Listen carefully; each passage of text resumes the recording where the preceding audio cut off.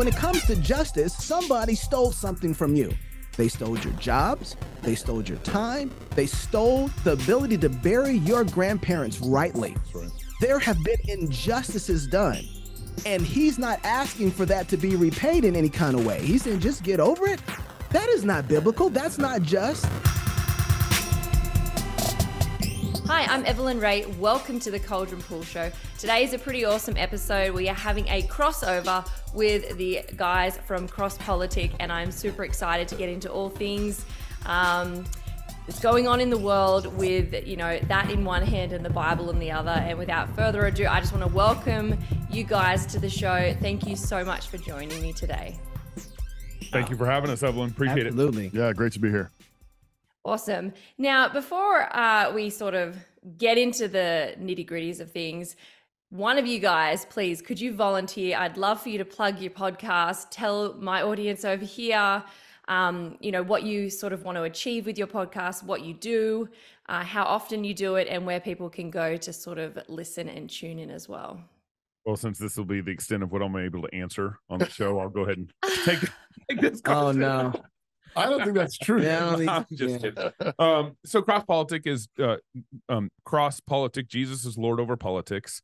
And we started it in 2016 because here in America, at least in my generation, the last 40 years, the church has not done a very good job discipling or teaching its people how to apply the Bible to politics. There is no such thing as separation between religion and state. It's inescapable. Every state's going to have a religion.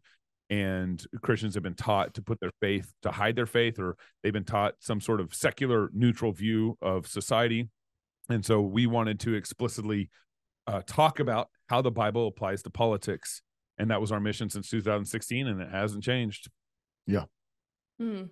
And all three of you still come every week, hey, with each other? And Oh, it's every day. every day. Worse than that. It's worse than that. We sit down at this table with Gabe Yeah. every day. It's a lot of Poor sanctification. Gabe. It's a great way for free counseling. That's true. I've learned a lot over the last couple of years. Yeah. Oh, man. So you guys kind of emerged during like the Trump sort of era, like 2016. Would that be a fair statement? Oh, wow. I never thought about it like that, but I guess that's Yeah. true. I think providentially. I don't know that we planned it that way, but I think. Remember, we started our first podcast dropped in September 2016, Right. and Trump got elected November 2016. Yeah. Yeah. And none of us voted for Trump then, I don't think. No. I know I did. No, Yeah. I didn't vote for him. And then we all voted, or at least I know I voted for him in 2020. But when Trump became president, I think everyone was shocked. Yeah. A lot of America was shocked. I mean, you saw Hillary Clinton's fans crying and tearing up, and Yeah. It was like watching a film Yeah. the election night because Yeah. I stayed up. I was like, oh, Trump's not going to win. Yeah. And then all of a sudden, all those news anchors like, watching their faces. something Yeah. must be wrong. It was Yeah. great. It was great. so I do think that contributed to us kind of growing, because you had all of a sudden you had the evangelical church who had not been taught well to apply the Bible to politics. Well, that year, all of a sudden, all media outlets started blaming evangelicals for electing Trump. Right. You remember that?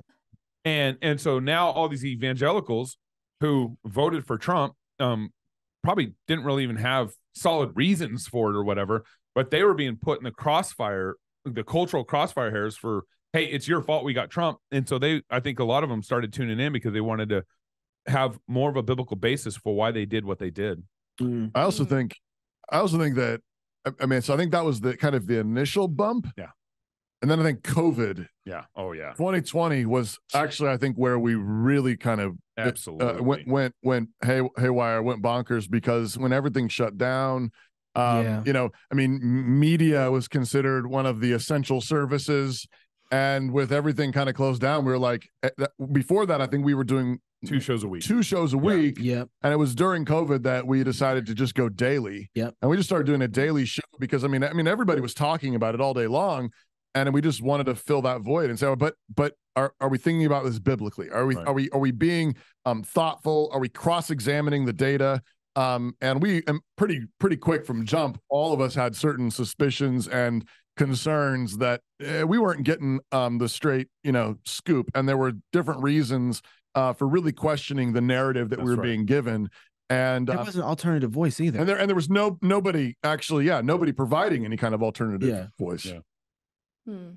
We have a similar thing over here in Australia where we just we keep them very separate, politics and Christianity. And I've always found it interesting when people say, church and state. And I always think, do you know where that came from? It was actually to keep the state out of the church, not the other way around. Massive misconception. But I think that's how Satan works. He takes something good and he manipulates it and changes it to suit his own sort of evil agenda or subversion of whatever goodness God reflects through us down here. But you mentioned before that there wasn't really an alternative voice for things. Do you have similar problems to us? Because in Australia, we just have our mainstream media over here, which is tax funded, government funded. Like that's, pretty red flags right there. And there's not really many other options for us. I think America is a little bit bigger, but I was curious your input on that. Yeah, I think we have a broader variety of voices. At least during COVID, though, we didn't. Everybody in COVID lockstep did the exact same thing, even our more conservative media. So I think there's only two different options here in America for news. You have the left, which is every other news station, ABC, NBC, Fox. Hold on. We'll get there. You name them, they're all on one voice, kind of left-leaning. Hard left. And then you have Fox, and Fox has a variety. So you got some people who try to straddle the middle. You have some people who are further on the right, just kind of the rah-rah Republican, this, that, and the other thing. And then you had this weird phenomenon, which was Tucker Carlson. Yeah. And so, so they came out a little later though with the COVID. Everybody was slow on the tick of COVID. They did not jump on that at all. But we do have variety. The other thing that we have is there's a lot of people on social media that are trusted news sources. And so individual journalism that is not necessarily connected to the big names is still a trusted source, which is why you had so much of a lockdown on social media during the time of COVID. We trusted other folks that we have been listening to for years around news. And so we saw such a clampdown on what could be said on social media because it was the only free place to talk that wasn't in lockstep with all of the other major networks out there. So I think we have way more variety. We have more options. But in COVID, it really narrowed down to just one. Well, two, if you count YouTube. Yeah. It's interesting how COVID really kind of put a lot of issues under the, I guess, magnifying glass. I think a lot of these issues might have already previously been there, but maybe we hadn't been tested before. Right. In Australia, like I've been on your episode and I sort of gave a little bit of a testimony of what it was like over here in Australia for the church. But I wanted to sort of, as we saw a lot about John MacArthur's church and how he took a stand, and in the end, praise God, he won, especially like not just, we already knew like he did the right thing, but from a legal perspective, that was like really encouraging that he won that as well. But in terms of your everyday local churches, your smaller churches, what was the response like in America during COVID? Was it as bad as us? Catastrophic failure. That's what it was. I know you're asking about kind of the generic American church. I actually want to point something out about the MacArthur thing that I think is actually really worth highlighting. Yeah. Which is that MacArthur's church did not initially make the right call. I'm actually not highlighting this to diss them particularly. Yeah. I disagreed with them initially, but they put out a statement initially that said we need to obey the civil magistrates, we need to honor them, we need to stay closed. And it was a Romans 13, just kind of straight, we're going to obey them. And then I don't know how much, it was like 2 months, maybe a month or two later, they put out a statement reversing course completely, saying we were wrong. The civil magistrate is abusing their authority. Yep. They should not be running the church this way. We were wrong. We repent. We're opening. We're here. Mm-hmm. And that's like, I mean, actually, like, I want to praise that. Yeah, absolutely. Me too. I want to give them the highest kudos, because I'm not sure. I mean, the number of churches that, and they're just so public. I mean, they're such a well-known church. Yeah. But I'm just frankly not aware of very many churches at all that, whether during the pandemic or even after, even down to the present, that it said, we repent. Basically, we were wrong. We got this wrong. Right. And I've seen maybe 5 videos on Facebook or YouTube that have other churches said I was wrong. There's that one Baptist pastor I sent you guys. There's like 5 that and I'm scurrying all over the. So to find 5, that's very rare. But I just want to highlight that that's actually, I think, part of the heroism of MacArthur and the men that lead that church. I think is as much not only the stand, but it's that repentant stand. That's right. Which, I mean, that's what we need. I mean, we need churches in this land across the world that have the courage to repent. Mm-hmm. That's the thing. Like it's and we don't have that. And I, and then to the central question about, like, well, how did most churches handle it? I would say most churches completely face planted. Yeah. Most churches closed down. Most churches obeyed. The churches that have, even a sort of a doctrinal reformed backbone, almost all entirely caved. Yeah. They're still wearing masks at Last Presbytery. Seriously. No. Yeah. Which presbytery? I'm saying PCA Presbytery. Oh, wow. Yeah, not ours, not ours. But there were in California, there was regulations that said no singing. Yeah. In churches, you could only meet a certain number of people. Had to social distance only a certain number of people within a particular square footage, and no singing. And there were some, I understand, some even Reformed churches that were like, okay, well then no singing, and completely disobeyed God in order to honor the civil magistrate. I think by and large, the American church really failed. Now, I would add that there's a bunch of churches that didn't comply, kind of at the grassroots level, and but they didn't really they're just doing their thing. They were still worshiping, showing up, and they didn't really even have any public response or stand, but they were also able to go under the radar. Kind of did it under the radar. Yeah, but there was, I think, in terms of like all the big churches, like Mark Dever, like the leadership churches, the leadership churches in the U.S., it was a catastrophe. I think we're part of a small Presbyterian denomination called the Communion of Reformed Evangelical Churches, about 100 or so churches. Most of which are in North America, but we do actually have a few scattered around the world. I believe that we may be one of the only denominations pretty early on. Yeah. We call it kind of our elected leader, presiding minister. He put out a letter on behalf of our denomination within a month or two of a bunch of the lockdowns, pushing back and basically respectfully telling our civil magistrates that they did not have the right to instruct churches on how we would meet, and informed various magistrates that we would be doing what God requires us to do, and we would not be complying with any requirements that we found to be onerous or unacceptable according to the Word of God.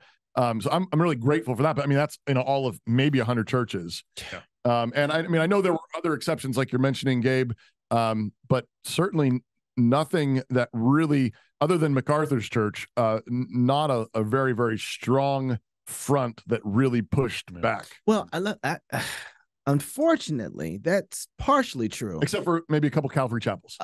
Yes, and a few charismatic folks. One in Florida, Rodney Howard Brown, who everybody considers a heretic, was clear on this one. Yeah. Right. And it was disappointing in one sense because it kind of showed me that we didn't really understand. We didn't know how to read the field very well. Yeah. Rodney Howard Brown sends up here and says, okay, we're going to have church service. We're not going to change anything. He went and got the vents in his church. Put extra filtration system in their church. The whole 9, and they came and arrested him, helicopter and all. And everybody's like, "Well, he's a heretic," but they don't know that.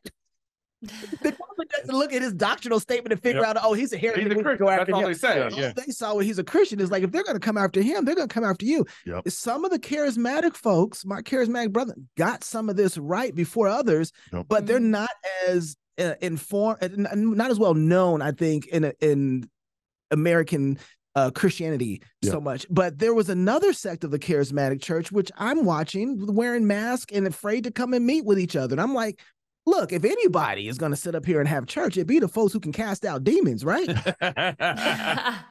I just would have thought. Doing healings. Y'all got that anointing and stuff on you. Why don't you speak to that spirit and kill it out? What's going on? And so, COVID, you have no power over me and our people. I was disappointed in him. Did you see that great, funny meme that was going around with Kenneth Copeland and how he did? Oh, I'll have to send it to you guys after this. How he like breathes like this in the. Oh man, I was on the floor with that one with stomach cramps from laughing so much. I'll send it to you guys. You can watch it afterwards.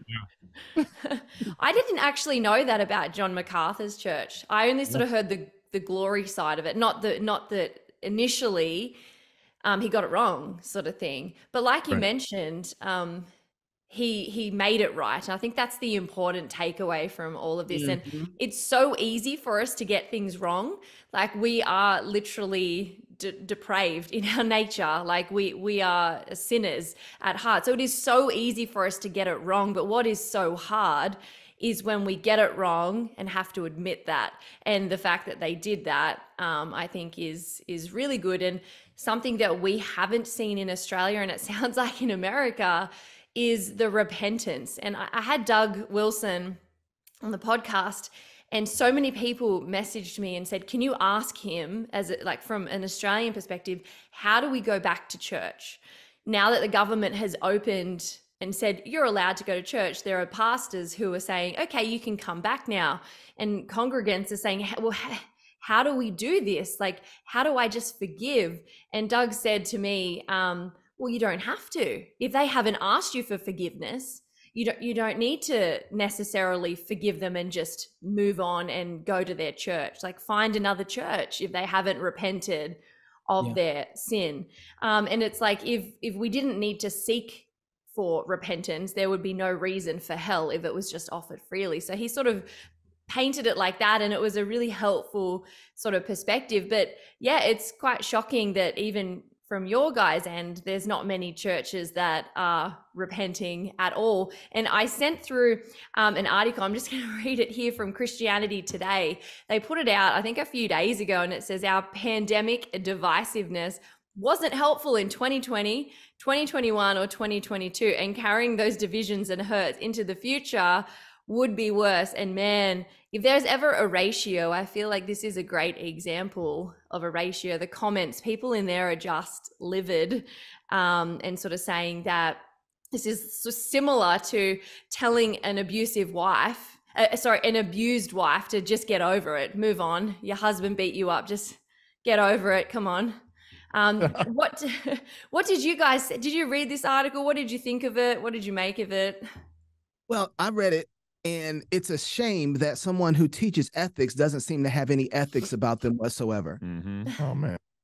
Now, this is Paul Miller, if I remember correctly, right? Yep. He teaches ethics. He's on the ERLC of the SBC. Oh, are you serious? And so he's part of. We had him on the show. Did we have him? I think we had Paul. I would remember if we had Paul on. Okay. I don't think we did. But Paul, you are welcome to come on anytime. Yeah, either way. He's proven exactly the problem with COVID. When COVID happened, no one had any biblical ethics on how we handled the situation. No one knew what the scripture required of the federal government. No one knew what the scripture required of the church and of individuals. We didn't have any sort of saturated theological ethics on how we handled the situation. And so when it happened, everybody said, well, just do whatever they say, the government says. But that's not what the scripture requires. Does the federal government have a responsibility to protect people? Absolutely. And guess what? Leviticus lays out their duties and responsibilities. Where are their limits? How far can they go? It also lays out what your duties and responsibilities are. Who is the person who's in control of health? We've talked about this so much on the show. God gives the responsibility of health and welfare to the family. They are primarily responsible for taking care of themselves. The federal government is responsible for making sure that things don't go any further. So if they find something that is like a disease, they quarantine that disease there, not all the healthy people, the sick ones.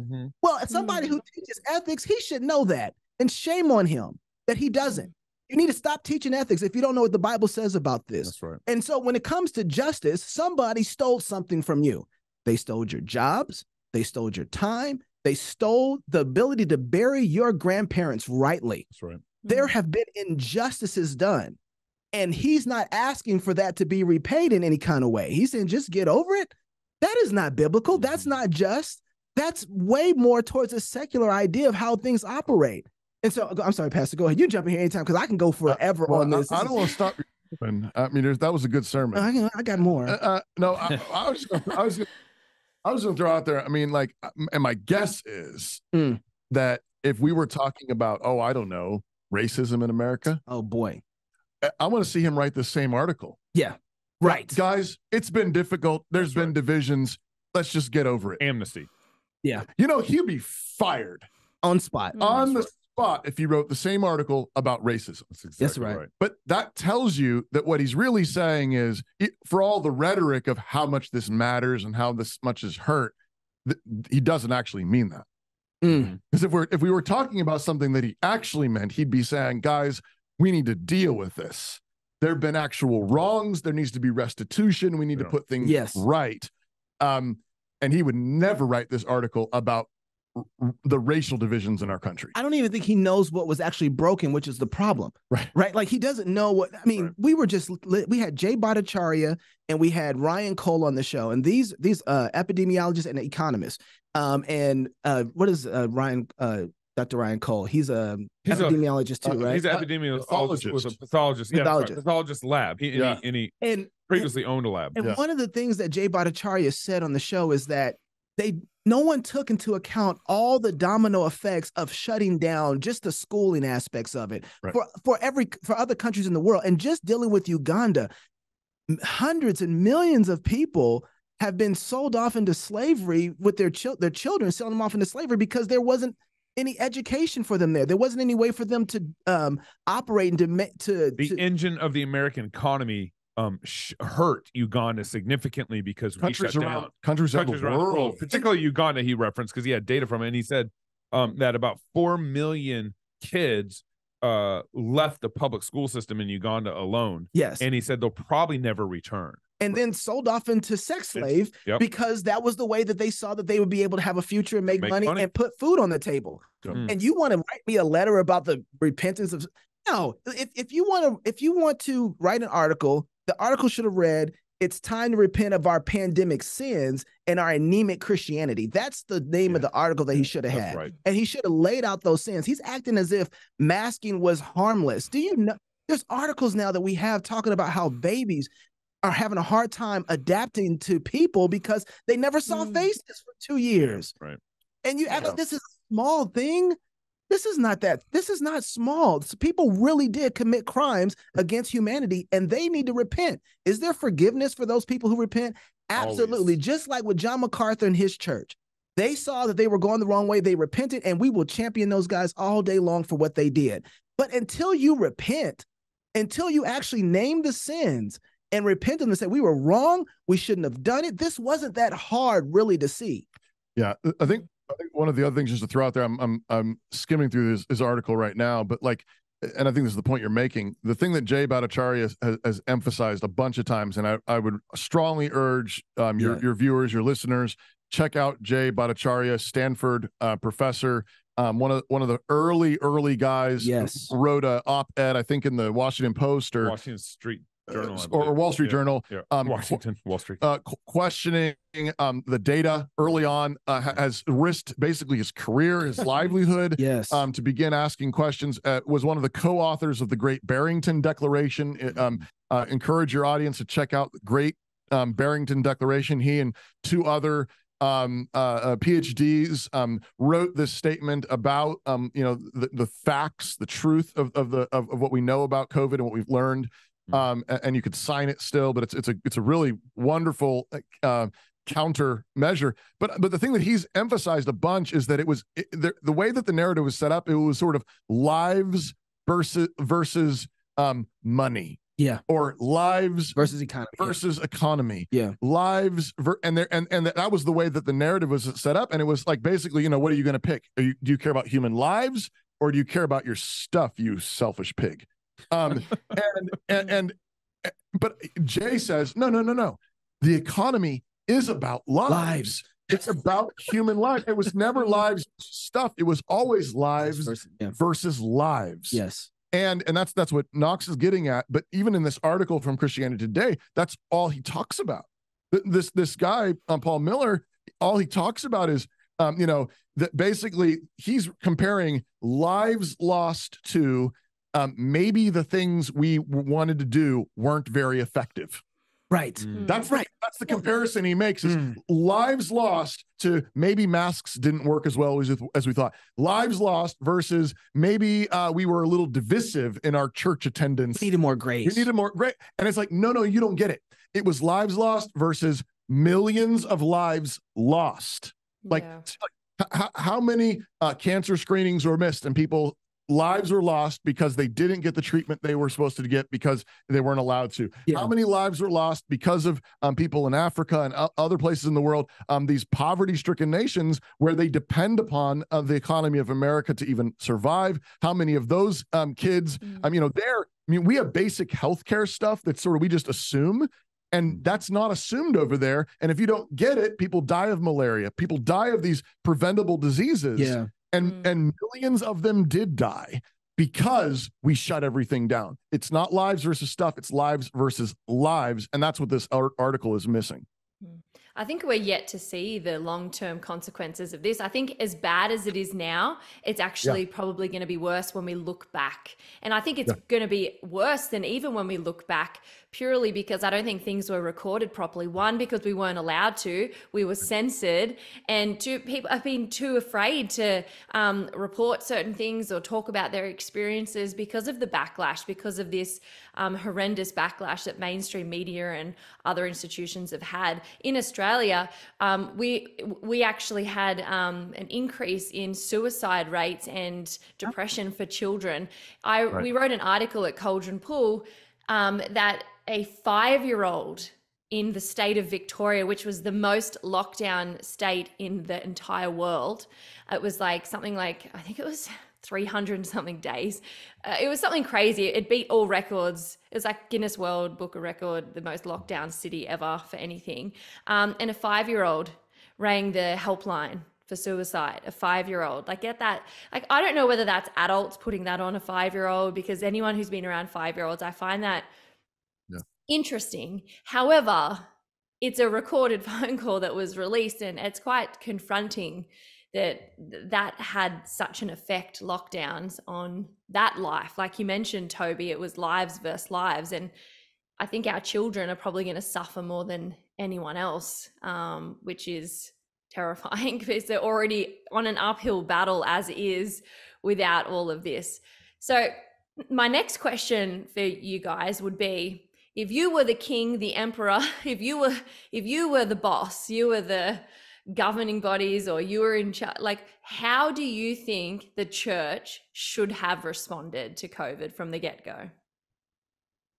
I was the political king, or the... Oh boy, Gabe just got happy. We don't have like one or the other. This is like Christendom, guys. So how would... The Christian prince. Okay. That's right.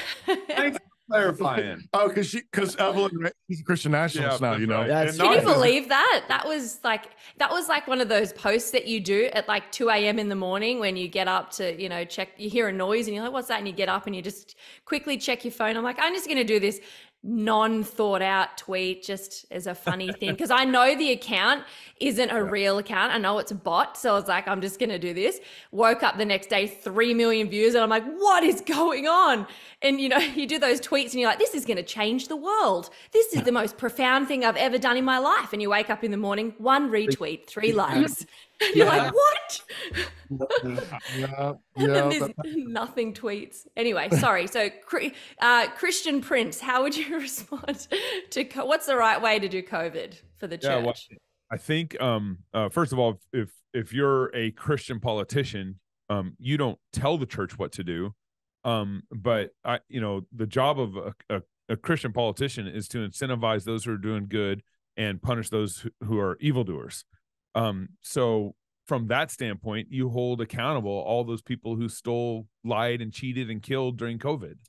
And so the job of the civil sphere as a Christian politician is to kind of hold that, wield the sword well, and then encourage the church to obey God and do right.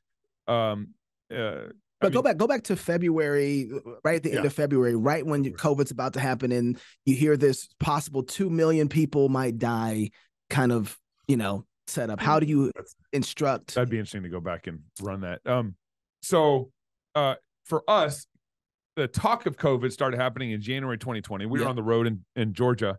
And then in February, the buzz started going up and up. And then in March is when shutdown started happening for us here in our country. It was the liberal politicians were actually saying, "Oh, everything's fine. This is no big deal." I remember Cuomo saying, "Come to New York. The movie theaters are open. The restaurants are open." I remember the health district lady in New York saying, she was in Chinatown, saying Chinatown's open. This all happened in February. Yeah. And then Fauci even said at the end of February, everything's fine. And then something happened. Remember, like 10 days later, there's that shift on March 10th or something like that, where all the left started going crazy. As I think the better way to approach this for us, at least because we have separation, or supposed to have a separation of powers between the federal government and the state government. I would have liked to have been governor then, because that position was so important, as a lot of the culture and the political willpower was leaning to shut down. As a governor of my state, I would have said, no, we're open. It's the family's job to take care of their own health.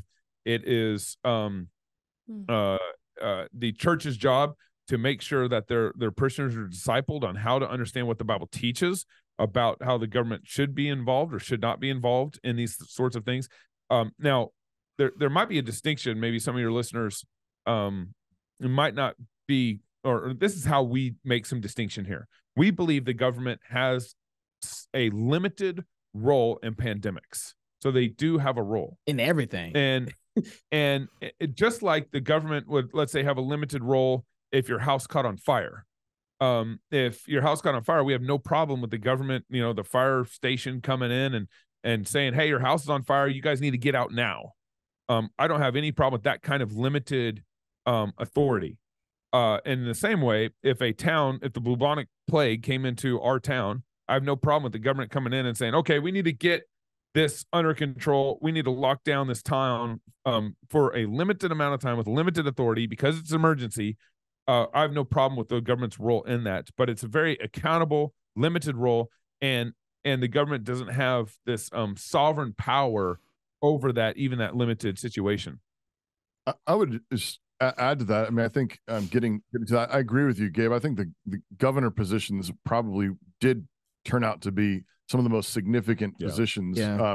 I think there were some draconian laws that came down, or executive orders that came down from the federal government, but actually I think most of them came from governors of states. Yeah. And I think, in addition to what you said, I think educating people, pointing them to the appropriate role of civil magistrate, family government, church government. I would just say, I think really cranking on getting good information out there. I think Ron DeSantis, governor of Florida, I think sort of belatedly did that. We heard from it's kind of like John MacArthur. Yeah. But I think Dr. Jay Bhattacharya was telling us that, I don't know what month that was when he got the call from Governor DeSantis, but I think at some point something clicked for DeSantis and he realized, wait a second, this is wrong. This is wrong. I need to get good information. And he called Jay Bhattacharya and some other doctors into a Zoom call and just started getting tell me the facts, tell me all the information. And Dr. Jay is actually a little more conservative than I probably even am on some of this. And I appreciate that about him. He's a humble scientist. And so he was even early on, he was asking questions, but he honestly wasn't being that like dogmatic. Like he wasn't saying like, we know. He was just saying, we don't know. And we shouldn't be making decisions based on what we don't know yet, but here's what we know. Here's what we don't know. Here's the studies we need to do. He was calling out like, let's do studies. He got one bit of funding and he did one study that he was just talking about like the mortality rates, like the early statistics we had weren't based on scientific facts and studies. And he did one limited study in the LA area. Santa Clarita? Yes, Santa Clarita County or something like that. Like he did one limited study, and it suggested that the mortality rate wasn't as high as initially, but it was way lower. It was way lower. But he said like we needed to do a bunch of those studies. But I think a governor could be at least spearheading, encouraging the free inquiry, good science, like spotlighting and platforming good scientists or asking good questions and saying, please do this research, helping get the information out there. Here's what we know, so that husbands and fathers and pastors and elders, the actual people that God's put in charge of these small governments of family and church, can make good and faithful decisions for the people that they care about. And don't be like, here's part of the story matters. Narrative matters. I mean, our mayor shut down our downtown like on March 20th or something like that, even before there's one COVID case in our county. Right. Like these people immediately jumped to draconian decisions long before there was even good evidence on this virus. Like long before. So the whole narrative of this thing matters significantly, and it demonstrates here in the U.S. at how blind and how willing we were to go along with like this fear-driven narrative, which is what they were all responding to. They weren't responding to the facts of the virus. They're responding to the fear-driven narrative that the government figured out how to wield over time. I would just add to that, as a leader, I think what you want to do, especially in times of trouble, is make the people who are supposed to be responsible. Yeah. Right. Yeah. And this goes back to what Pastor Toby was saying, a little bit of Gabe. If I had to stand up there and say this, like, listen, here's what we have. We have this information that there's this virus that's gotten here in America. We are going to do our very best to understand what kind of virus that we have. We're going to create opportunities for you guys to understand about this. But listen, if you're a man, you're responsible for your own home. Yep. If you're a man, you're responsible for your own business and company. These things are not ours. We didn't make these. We didn't build these. We can't shut them down. We can't shut them down. You built them. You make the responsible choices for the environments that you live on and how to deal with them, okay? We are going to give you as many pieces of elements of what's going on so you can make those decisions. That's our responsibility. And when we have an outbreak that is out of control, we are going to do what Leviticus requires. We're going to quarantine that area. And that area, particularly until we can come up with a solution or conclusion that is no more dangerous to the rest of everybody else. Outside of that, operate freely, live well with each other, and love each other properly. But that is within you guys' context of the community to make those decisions. And then you make people responsible for the things they're supposed to listen.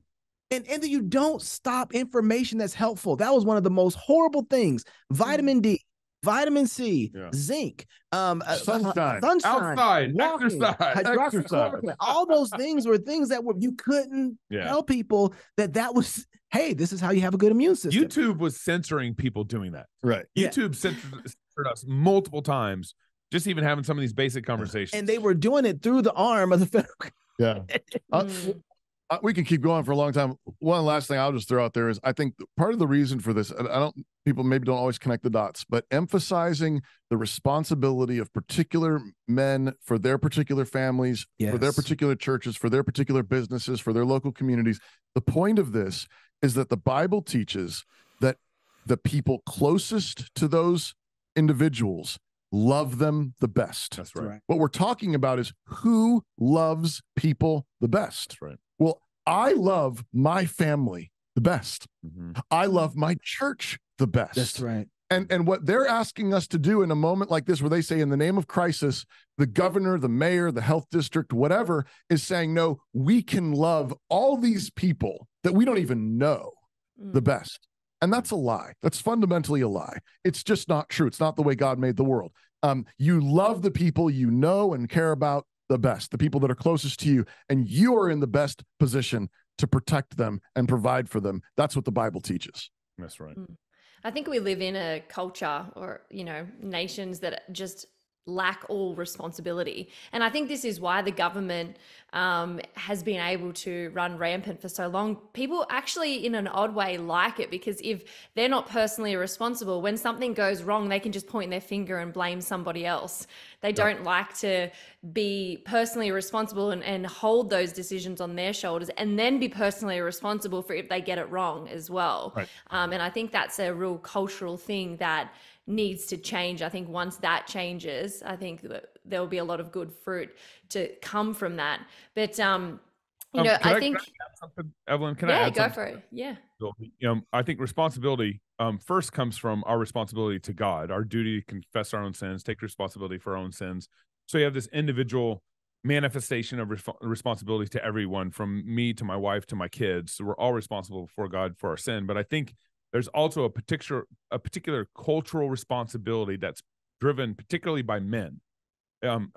Responsibility is a particular man trait, that they need to take responsibility for their families. They need to take responsibility for their leadership of their church. They need to take responsibility for, the duties that God has put before them out in the world. And as you disincentivize or discourage masculinity, you're doing that very thing of disincentivizing and discouraging responsibility in society. Yeah. And I think it creates that blame culture that you're talking about, and that victim culture.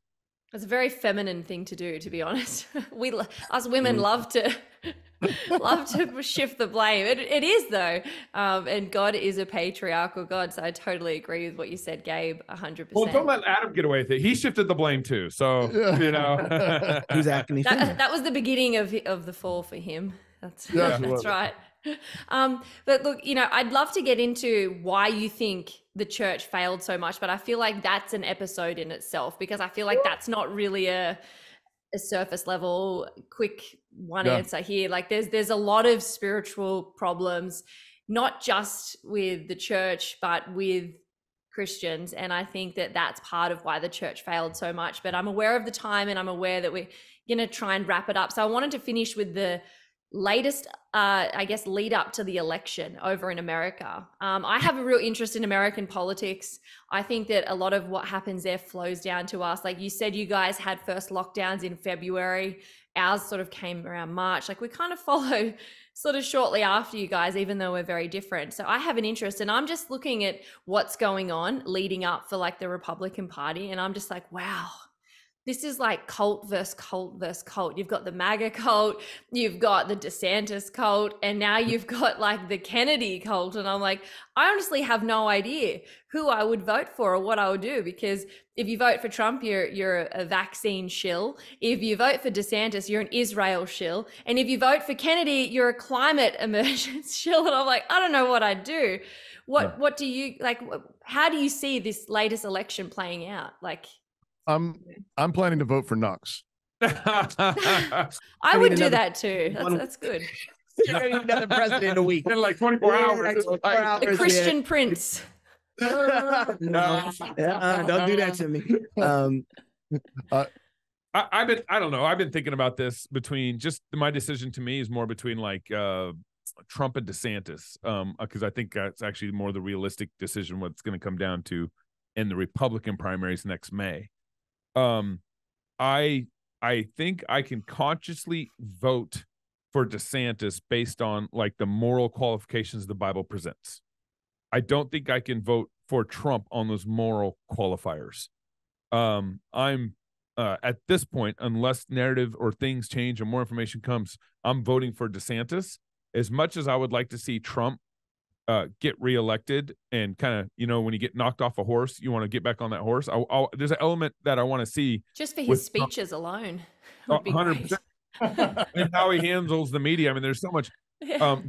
Trump, so for example, Trump, he already is trying to split the difference between Ron DeSantis and the broader Republican base. For example, Trump now says he's against the 6-week abortion ban.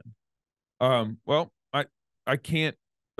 DeSantis is for it. DeSantis is working harder in some areas where Trump recently said oh man, what was it that he recently did? There's a similar situation. Well, he hasn't backed down on COVID. The COVID vaccine shot's very good policies at all. He still says Operation Warp Speed was his thing. Yeah, he's still bragging. I got about it done. No other president could do it. Yeah, that's right. And I think that's he's every time he brings that up, it's like another. You know, I'm like, right. Well, fine, I'll vote for Chocolate Knox. Yeah, and I was why'd you kill me? If Trump showed a little bit of MacArthur humility, I would vote over on DeSantis any day. So this is interesting. You know, in 2016, we didn't even know we needed a Trump, right? We didn't know how much we needed a Trump. Trump comes in here and exposes everybody, the left, the right, the whole nine. And if it wasn't for Trump, I don't think you would even get a DeSantis. Okay. And I don't think you would get unfortunately, I don't even think you would get a Ted Cruz as bold as he is. And so I think it's the kindness of God to give us both Trump and DeSantis as an option right now. But the question I keep answering is, I'm not answering the qualifications of the leader right now. I'm thinking about those, but I'm asking the question, if we're in the time of judges, what type of judge do we currently need in order to uproot the cancer that we currently have? And I'm watching both and to see who's really going to uproot the cancer, and then who's going to uproot it or get all the cancer out in such a way that it doesn't leave room for another. When you cast a demon out, you get 7 more to come back. We don't feel it. Yeah. Who's going to feel it? So you got one guy who looks like he might do a decent enough job cleaning out some stuff, but I don't know if he's going to be able to feel it. The other guy, I see what he's filling it with, but I don't know if he knows how to get all the stuff out. You know, I'm in a weird place where I'm watching both, and I'm like, can we just have a double ticket? Right? Can we just have maybe we need both these guys work together. Trump and DeSantis. They kill each other. Well, maybe that might be good for all of us. They pray for you. It might be good for the nation that they fight. You know, I don't know. But I'm honestly, I really don't know at this point who I could vote for in line up with all those different, with those different options. I know we have a lot of cancer that needs to get cleaned out, and DeSantis he'll fight, and I appreciate his fight, but I don't know if he knows how to fight in such a way. Trump's money has helped him survive some of the fight, right, and engagement. He doesn't care. Yeah, right? He's like, I've got more money. Where that came from, I don't care. Right, and so it's hard to pick a good bad judge, right? And then you got mentioned Kennedy coming out of left field. You know, who's this? It was a lot of fun. Sort of distraction. Class, I think probably so. But a distraction for the left, not for us. Yeah, but good distraction. He's on live on Twitter at the moment, actually. With Elon. With Elon Musk. He's a good distraction. Yeah, I appreciate him. Yeah, pray for us though. I am. I'm just going to stay away from the summer of love whenever the election's on. That's scary times. But just quickly before we wrap up, how are you calling it? Is it going to be Democrat or Republican for the next win? You go first, Toby, and work your go around. I'm going to hold you to this, by the way, guys. So be careful. Yeah, right. Without thinking about it very much, I think a Democrat's going to be the office next. That's exactly what I think. It depends if Republicans are willing to harvest ballots. Great point. Okay. All right. Well, I'm going to hold you to that come next election. Because COVID, it's legal. It's legal. So, yeah. Well, there you go. You've heard it. Awesome. I've heard it here first. Thank you. Well, thanks for coming on the show. It's been a pleasure. I'd love to chat with you about more things, but I think that's been a really good, way to sort of get into politics and the cross and looking at it through a biblical lens. So I'm really grateful. Where can people follow your show, and where can they go to watch it? CrossPolitic.com. They can also download our app, which is Fight Laugh Feast app in your app store, and Twitter and Facebook and YouTube, as long as they don't censor us. Awesome. Thanks again for coming on. All the best, and I'll be praying for your country as it moves forward, especially with the elections moving. Thank you for having us. Thanks, Evelyn Rae. Appreciate it.